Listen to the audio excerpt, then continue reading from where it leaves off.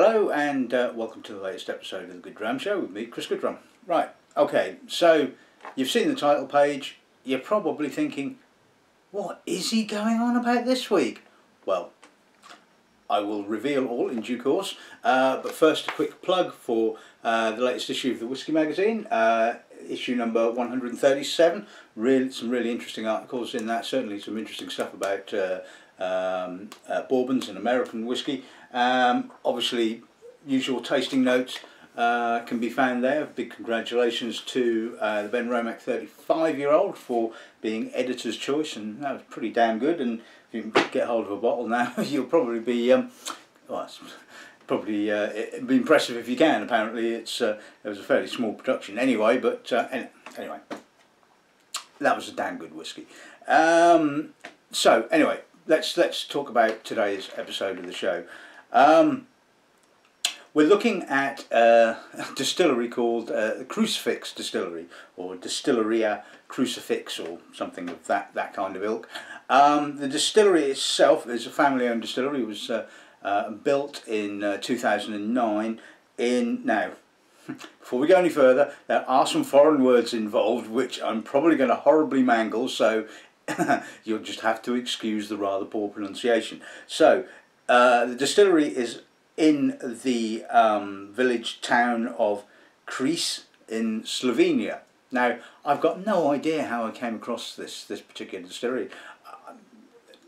I don't remember. I remember having an email conversation with Macesen, and a big thank you to her for the samples for today's episode of the show.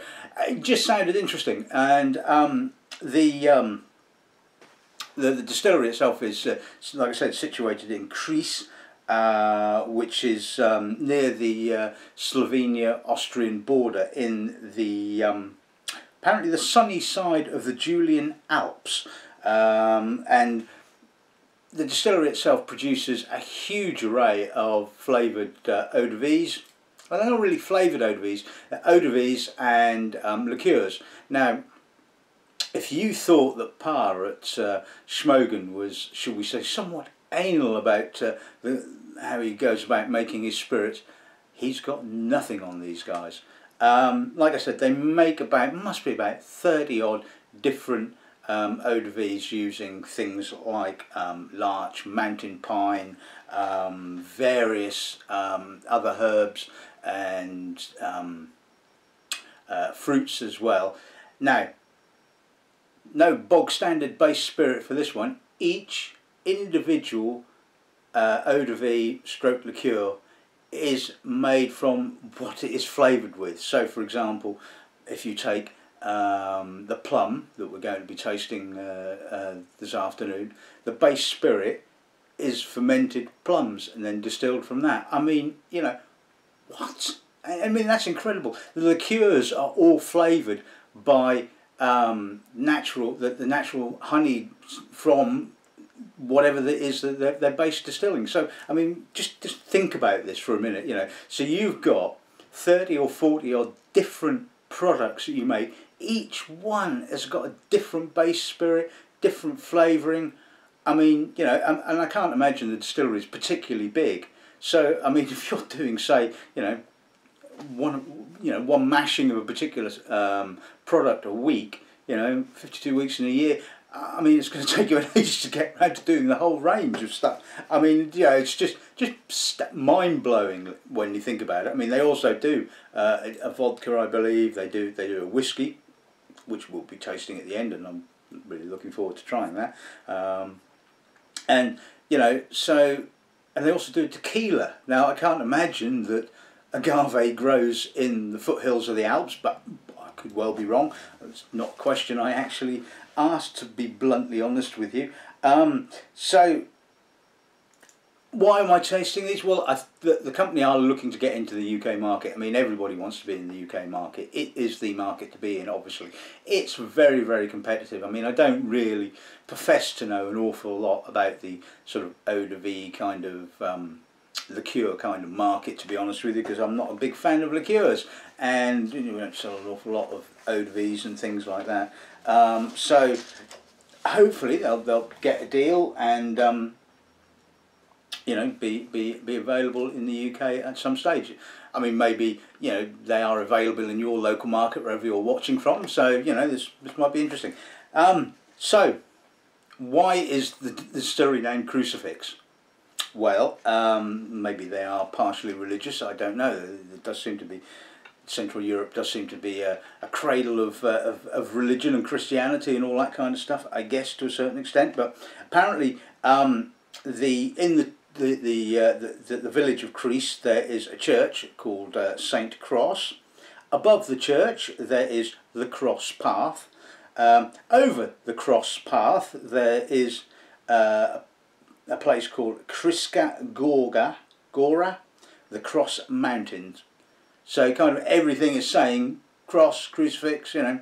So that's pretty much according to the advertising blurb, how the distillery got its name. So, but anyway, I think this is going to be quite an interesting little tasting, and I think it's probably about time I introduce the range.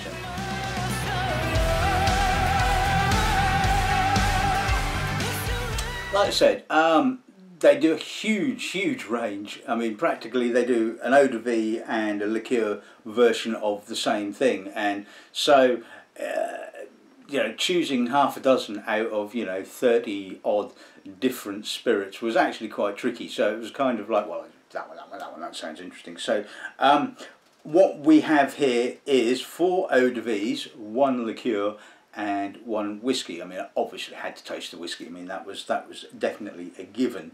So we're going to kick off with the 1 liqueur. It's bottled at 20%, which is about par for the course with regards to liqueurs. It is called Macesen, which is Slovenian for larch. So it's obviously distilled from a base from ferment of larch and flavoured with larch and natural honey from the larch, or the sweetening from that, I believe. So that should be quite interesting. Then we're going to look at the first of the 4 eau de vies. This is Smerka, which is Spruce. All the eau de vies and the whiskey are bottled at 40%. The second one we will be looking at is Rusevje. God, I probably have murdered that one, I imagine. I mean, you know, it's all E's, V's and J's, you know. That is made from mountain pine, so should be interesting. The third one is, I thought we ought to have a look at a fruit one, so I opted for plum, as I quite like plum.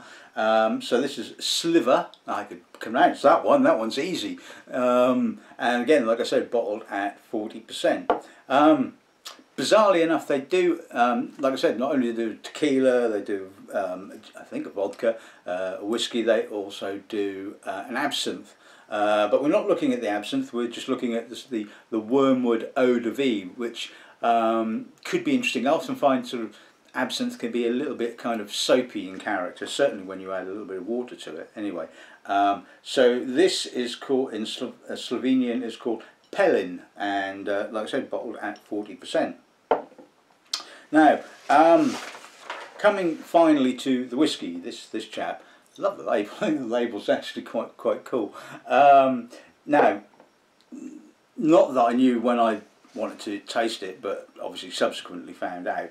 Now the whiskey is made from, before we go any further, predominantly most of the ingredients are sourced locally in either their garden, in inverted commas, which is what they call it, which is probably a huge area around the distillery, or they sort of come from the actual region of Gorenska in Slovenia. So the barley comes from a local farmer. The whiskey is then obviously, I believe, double distilled, and it's aged from 1 year and 7 months to 2 years and 3 months. So make it in small batches. And the interesting thing about this is it's aged in casks that are made from alpine oak. Bit different. I mean, most of most distilleries, even those in Europe and Scandinavia and places like that, have a tendency to use American oak or European sherry butts. Some will use local oak, certainly in Japan you've got Mizunara, and you've got certainly in Sweden they use some local Swedish oak as well. So it's quite nice that everything is pretty much, the whole, if it doesn't shout the concept of terroir and place and all that kind of stuff, then what does? I mean, this is going to be quite interesting, I think. So anyway, I think that's enough waffle. You probably want to know what this lot tastes like, don't you? So let's kick off with the liqueur then.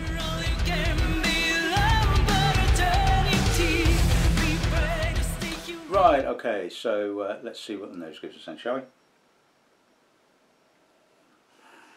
Actually, it's not too sweet, which is the biggest issue I have with liqueurs. They often tend to be horribly sweet and a little bit sickly, but this is actually really nicely balanced.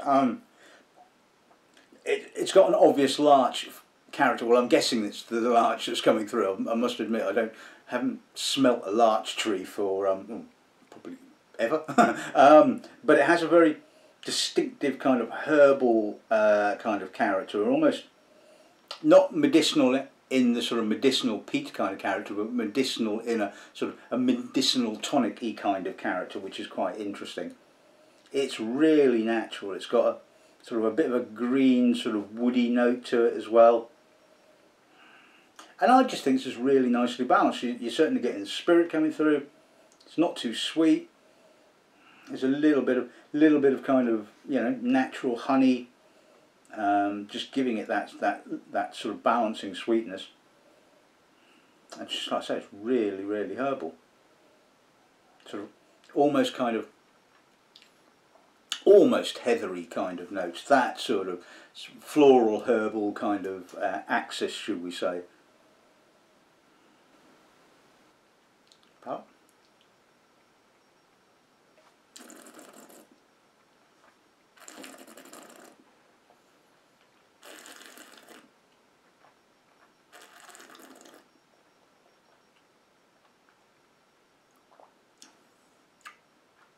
Again, for a liqueur, really nicely balanced, not too sweet, doesn't finish with that sort of mouth-cloying sweetness. It's all really well balanced, which is quite a surprise, considering it's only 20% ABV.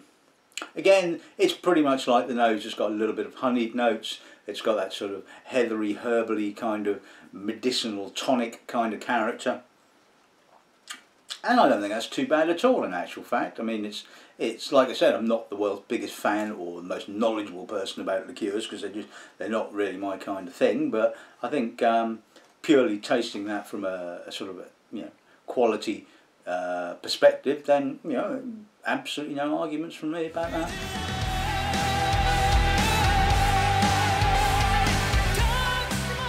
Right, okay, let's move on to the first of the eau de vies. This is the Spruce.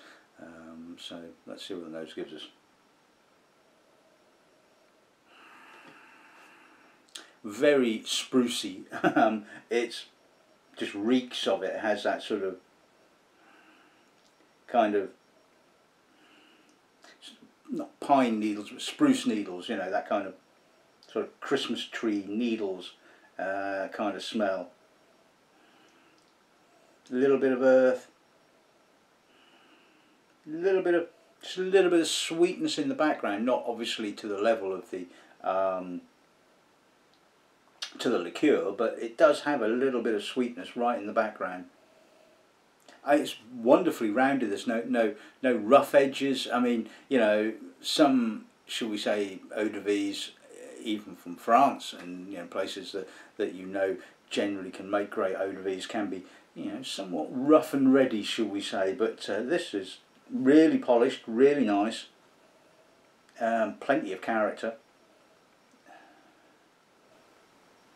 Palate.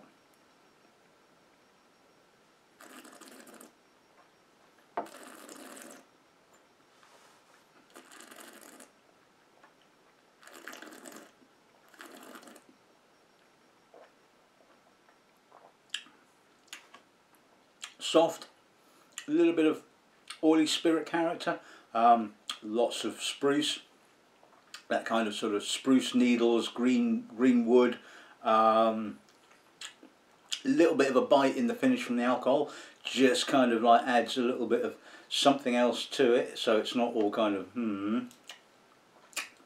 really lingering. I mean, the thing is, I mean, these sort of spirits are some, you know, the sort of thing you're either going to be really into these kind of herbal eau de vies and things, or you're not at the end of the day.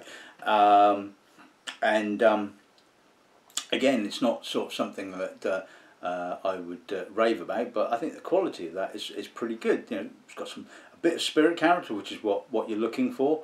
A bit of oiliness. It has, you know, obviously plenty of the character of what it's supposed to have, the flavouring element.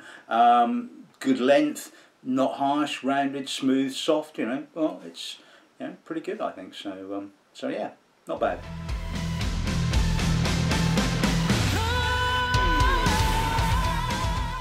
Right, okay, so let's move on to the mountain pine then. You would expect that pine and spruce would probably be fairly similar to each other, so so let's see. Not as fresh as the spruce. It's certainly got a more deeper, oilier, woodier kind of character. It's got almost whiskey-like kind of character, because I mean, you know, you often pick up pine notes in certain whiskies, and I think if you were nosing this blind, I think you'd certainly be thinking that this was some sort of whiskey, possibly, although there's obviously no oak element, or barley or malt, but you're kind of getting where I'm coming from here, I hope. It's subtler than the previous, the spruce, and I like this. I think, you know, this is so far. I think this is my favourite. Admittedly, we've only done 3 and only done 2 of the eau de vies, but certainly this is the one that I kind of, you know, warm to the most, shall we say. Palate.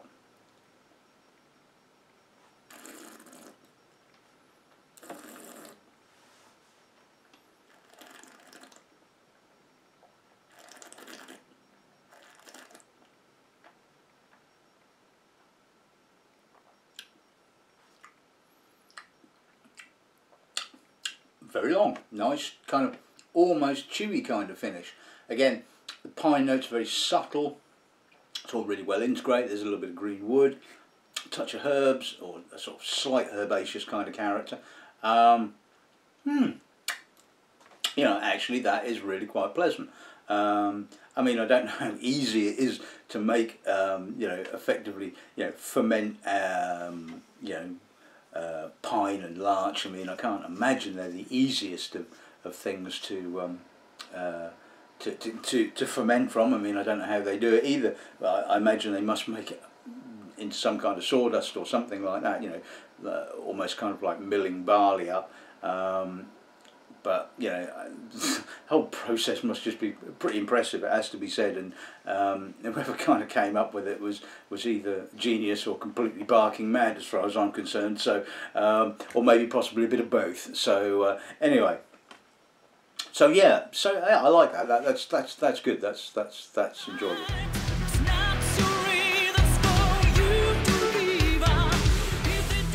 Right, let's move on to the plum now.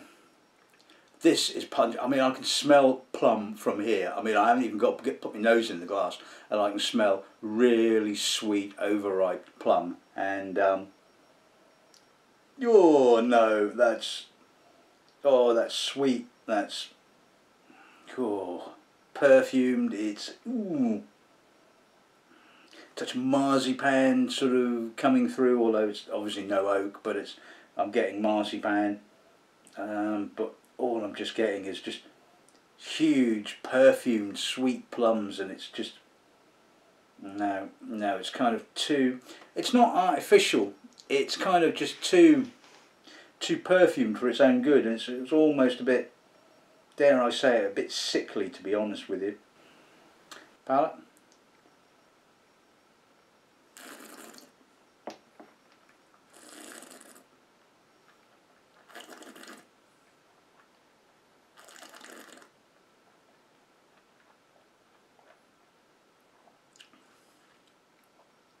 Oh, that's a bit odd.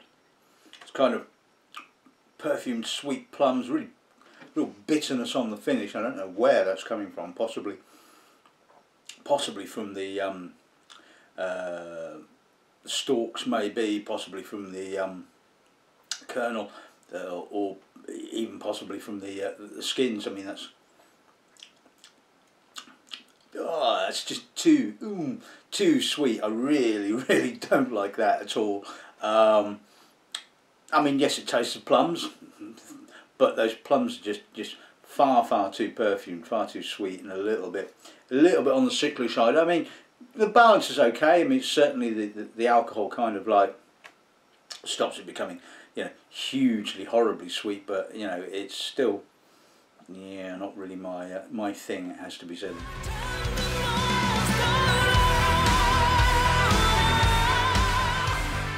Right, okay, so let's move on to the Wormwood. Let's see what that gives us then, shall we? Classic green character. You probably just about pick that up, I hope. So let's see what those gives us. Wormwood, as one would expect. Certainly doesn't have the kind of soapiness that I've often found in absinthe. It's certainly got a freshness, a crispness to it. Wormwood's got a little bit of a bitter edge to it, possibly, but nothing unpleasantly so. I think if you're into your absinthe and stuff like that, I think you'd certainly this would certainly appeal to you. A little bit of almost kind of burnt wood possibly coming through. Yeah, interesting. Palate.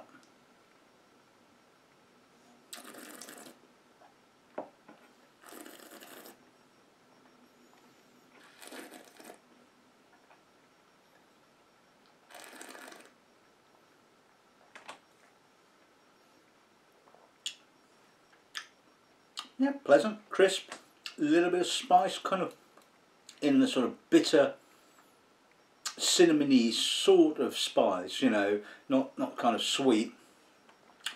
A lot of wood character, almost barky on the finish. As you know, Wormwood is supposedly has hallucinogenic properties, so if I start talking a load of complete waffle and complete rubbish after this, and you know the reason why then, won't you? And don't say that, I do that all the time. Yeah, it tastes of wormwood. It's an interesting spirit. Like I said, it doesn't kind of have that sort of slight sort of soapy kind of character that you get with absinthe. It's certainly got a fresher, crisper kind of character, and it's just it's interesting, I think, is the word I would tend to use.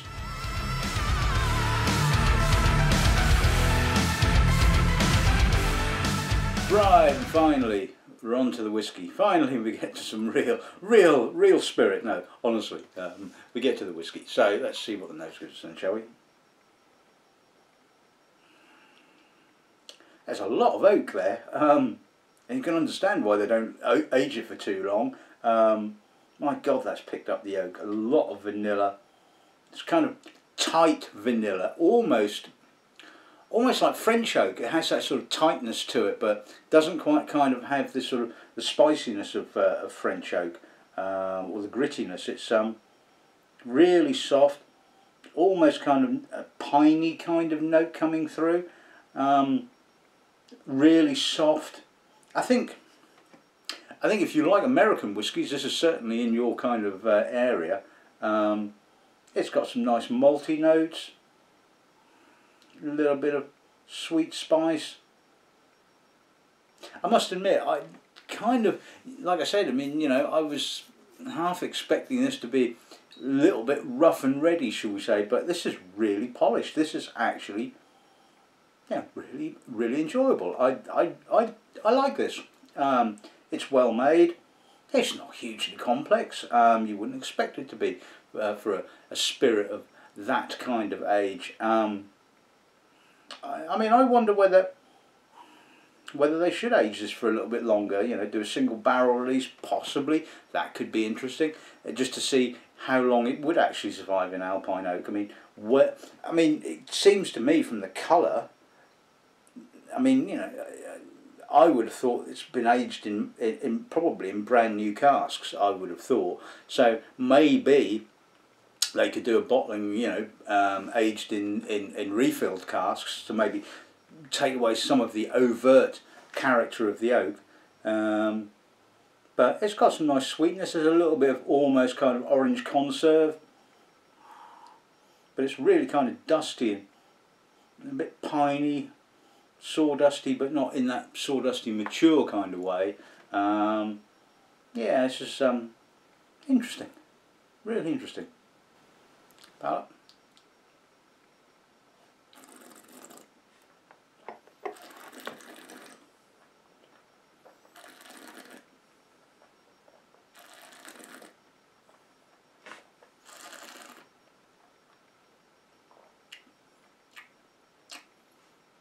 Yeah, malty, woody, piney, slightly herbal,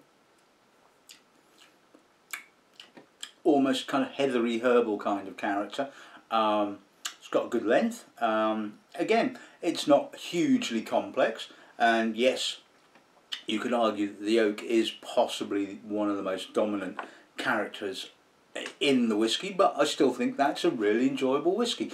If you like your American whiskies, then you're going to like all that kind of oak character, you know, the big vanillins, and this has certainly got plenty of big vanillins, but the vanillins are kind of quite tight, and a little bit sort of, not spicy, but woody, you know, again, like I said, it's got that kind of piney kind of note to it, and yeah, you know, I would stock that. I would urge one's customers to try it, because I like it a bit weird and wonderful, as you well know, but not so weird and wonderful that it's undrinkable, and that certainly is not undrinkable. That is actually really pleasant, and yeah, that was a good finish.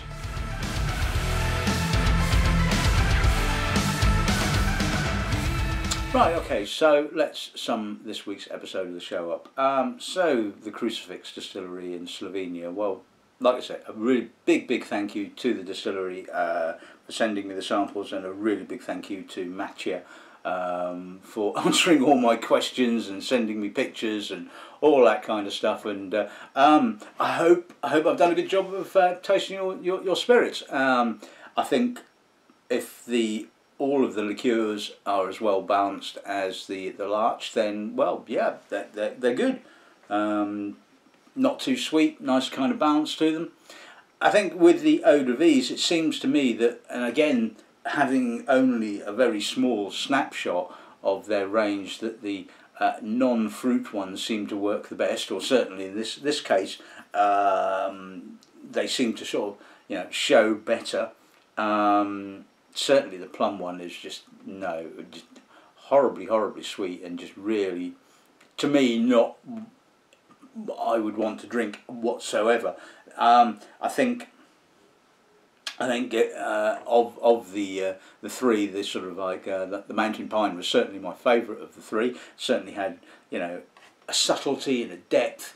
But you know, people like to sort of like, you know, when they have a flavoured eau de vie. Well, it's not really a flavoured eau de vie, because the damn stuff is made with it all, you know. So you know, they certainly want to taste that, and so, you know, things like the spruce and the wormwood certainly deliver that. You know, there's no shortage of character of either of those particular things. And the whiskey, well, you know, I think probably out of all of the spirits, I think I'm most impressed with the whiskey. I mean, you know, I love something that's a little bit different. You know that. The fact that you know, it's local barley. It's aged in you know, alpine oak. It's just like you know, just really interesting. Like I said, I'd like to see it with a little bit more age. I'd like to see it aged in possibly refill casks, so it isn't too aggressive on the oak. But you know, the product that the distillery have out is certainly not bad whatsoever. So So you never know, you know. I mean, I've certainly got Swiss, well, I can't even speak now. That's the Wormwood for you kicking in. Swiss whiskey on the shelves. You know, we've got Swedish whiskey, English, Welsh, you know, Irish. I mean, you know, at the end of the day, some European whiskies are still in their nappies and probably, you know, not what I'd want to sort of put in the list, but certainly, you know, I would quite happily put this on our list. I'd quite happily sell that. So I don't think you can get a bigger praise than that. Not to say that I'm, you know, the be all and end all when it comes to tasting whiskey, but certainly I think it would have my seal of approval if it was launched in the UK. Anyway, so I think that's kind of enough hallucinogenic rambling. Hopefully this was a bit of a weird and wonderful, crazy enough kind of episode. So God only knows what we're going to be doing next week. But anyway, until then, good dramming and good afternoon.